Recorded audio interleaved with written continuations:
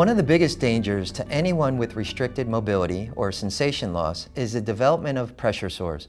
For every 15 minutes of sitting, body tissues need a full 2 minutes to perfuse with oxygen-rich blood. Yet the average pressure relief is 30 seconds.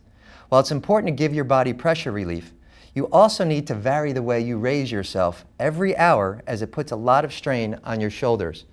There are a few ways to move your body in your chair to let your skin breathe and prevent pressure sores. Try leaning forward all the way, moving your chest toward your knees. Hold this position for 2 minutes. Try leaning side to side, lifting one side of your buttocks off at a time. Hold your position on each side for 2 minutes, total of 4 minutes. If you are in a power chair, a caregiver can help with both these movements. If your chair tilts, be sure to get all the way back.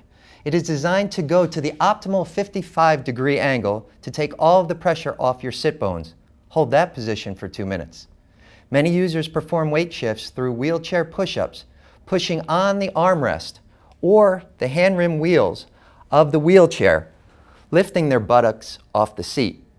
The problem with the wheelchair push-ups is that it puts a lot of significant amount of stress on your shoulders, which can contribute to shoulder injuries and pain, something we will talk about in another segment.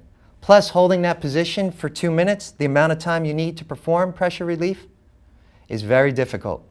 If you have a higher level injury, a nurse caregiver can help you adjust to provide relief. However, be sure to move carefully to prevent injuries, falls, or strain on your shoulders. With this Reeve Health Minute, I'm Scott Chesney.